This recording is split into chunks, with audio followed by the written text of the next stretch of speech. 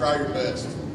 You know, do the best you absolutely can. Get your good night's sleep. Get a good breakfast in the morning, and come ready to test. From local football superstar to University of Kentucky Wildcat, former Paintsville football standout, now UK football freshman Kash Daniel knows the importance of hard work, and he's got a message about hard work for students preparing for testing.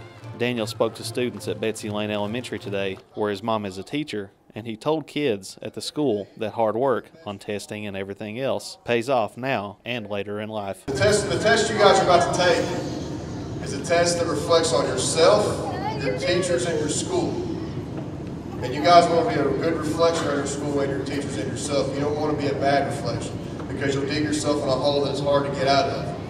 You know, it's my main message here is to come tell these kids, you know, it's all about how hard you work in the classroom, on the field and off the field, especially in the classroom. I know they got testing coming up, and I want to come back here, you know, to my mama's school and tell them, to take grades serious, take these testing things serious, because it's going to prepare you for college. And I learned at college my first semester there. It's a heck of a lot harder than high school. He wants to inspire these kids that if they work hard, whether it be education, academics, athletics, they can be and do anything they want to be and do, because he's living proof.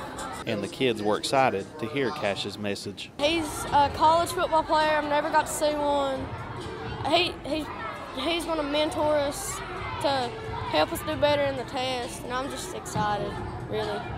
The more you prepare yourself for the next level, and by doing your best in everything you do, including your tests, being a good brother or sister, being a good friend, that goes a long way. So basically what I'm here to tell you guys is just try your best. Reporting in Floyd County for EKB News, I'm Chris Anderson.